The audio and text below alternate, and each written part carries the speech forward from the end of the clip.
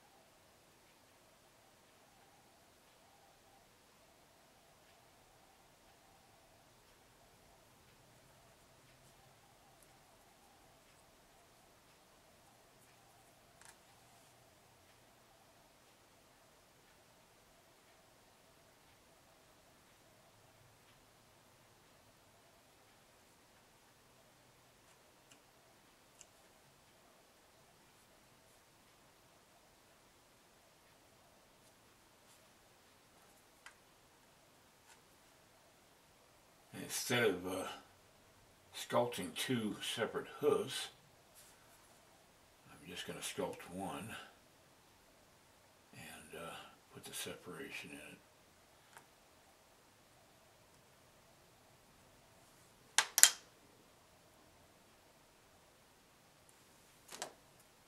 I'm going to heat up the armature so that the clay will melt onto it and stick to it.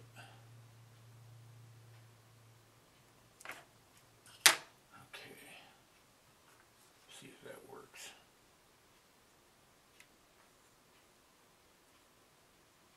It do.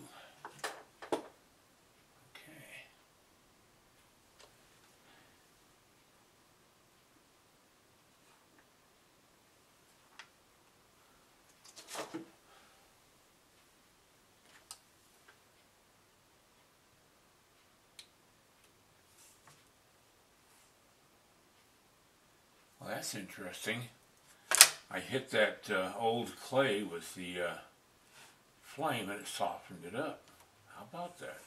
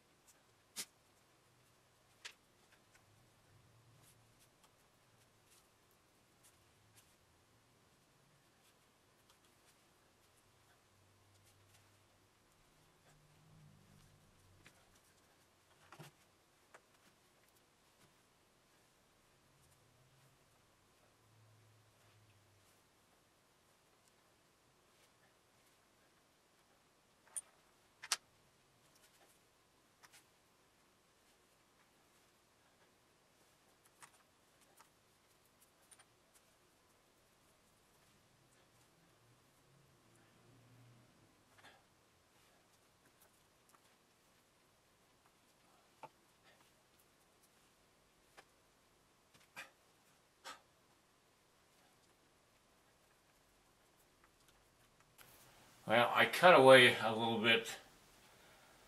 I thought the camera was on, but it wasn't. Found out one thing though. The inside of the buffalo, I thought it was wax, but it's actually, I made a foam structure on the inside for the buffalo. How about that? I forgot how I started this thing. Well, it's been, oh gosh, 15 years since I started this thing, or thereabouts. Yeah. Okay, let's try to cut that.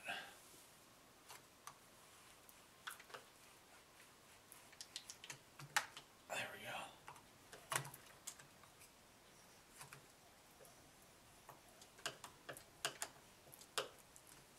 If I cut too much away, I can always fill it in with some new clay, so not worried about how much I cut away.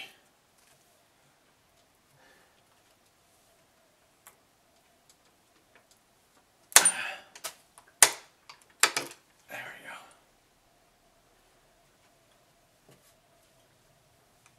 I must say the armature's held up really well over those years.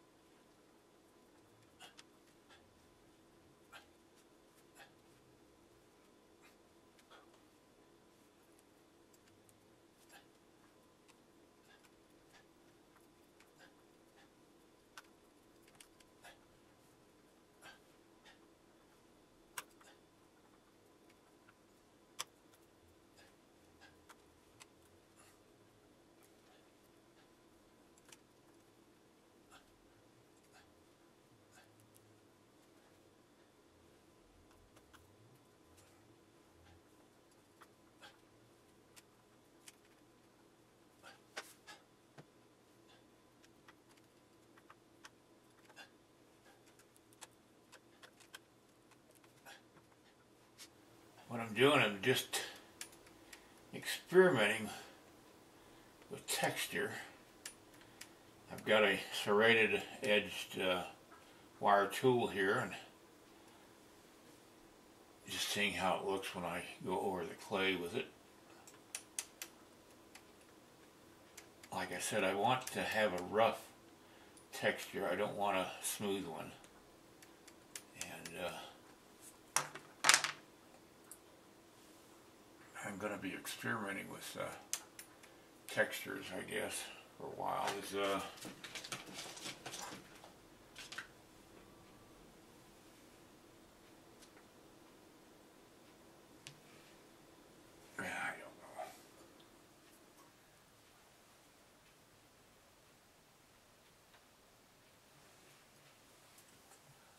All right, we'll pick this up next week. I've had it.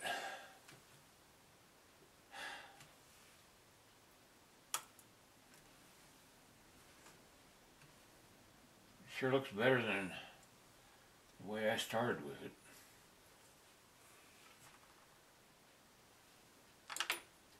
I'm not a philosopher. I am a sculptor. Good night. Give me a thumbs up and share my video. And then check out my instructional DVDs, the link down below this video. All right, see you next time.